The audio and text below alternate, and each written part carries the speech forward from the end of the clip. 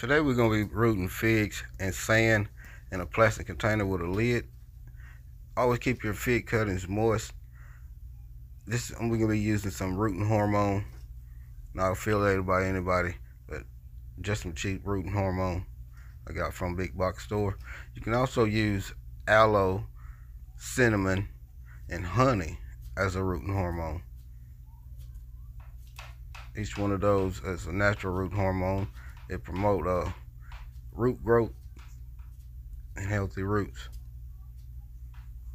I forgot to admit too, usually when I'm soaking my cuttings, I only put a little dab of peroxide off in my cup, because you know it'll sterilize and it promote root growth too. So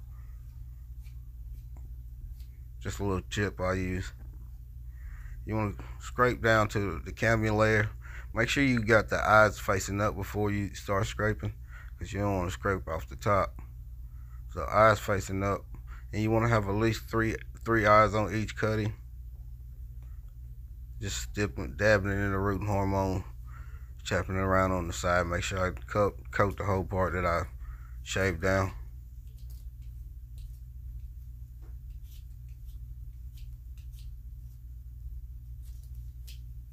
This variety that we're rooting here is a Violet de Bordeaux.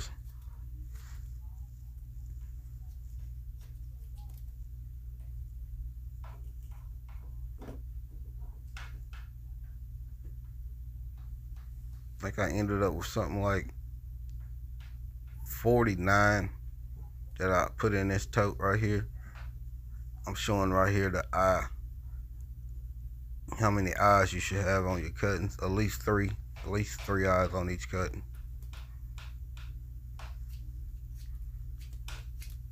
This is a new method I'm trying indoors over winter to root these fig cuttings.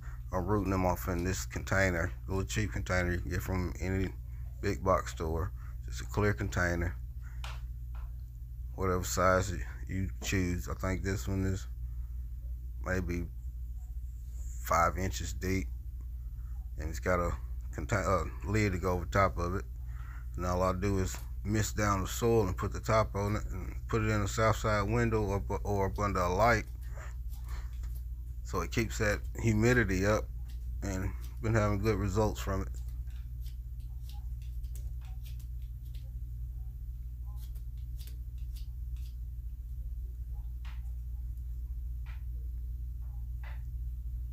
Just showing how your eyes should be facing upward.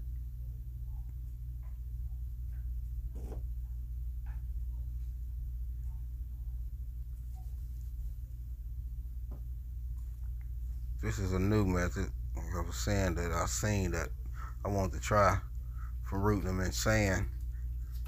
So it seems like it'd be an easier way to not to damage your roots when you're pulling them out, and easier for the roots to push through.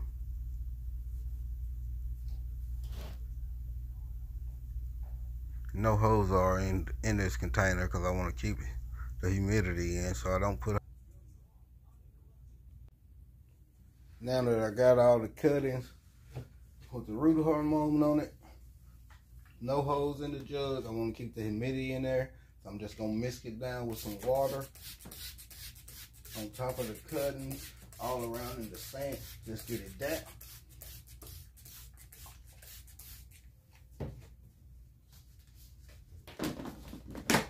Put the top on it and set it over here under the grow lights. And check it about every other day or so. See when I got roots.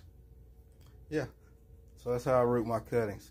Thank y'all for tuning in. Once again, it's Oldham Homestead down here in Growing Zone 7A, 7B now. Growing's my passion. Y'all stay blessed.